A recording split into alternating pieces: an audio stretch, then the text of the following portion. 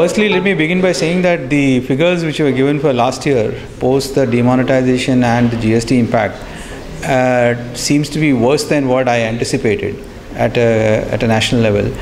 And hence, the bounce back from that to a 12% to me looks ambitious.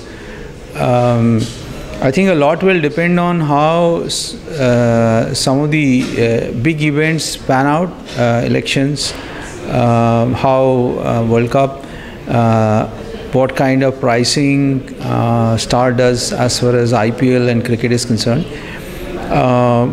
I think a lot depends on how some of these big ticket items pan out. At a very fundamental level, to me, to bounce back from 7 to 12 still looks to me steep. Doable. I'm not saying it's impossible, but steep.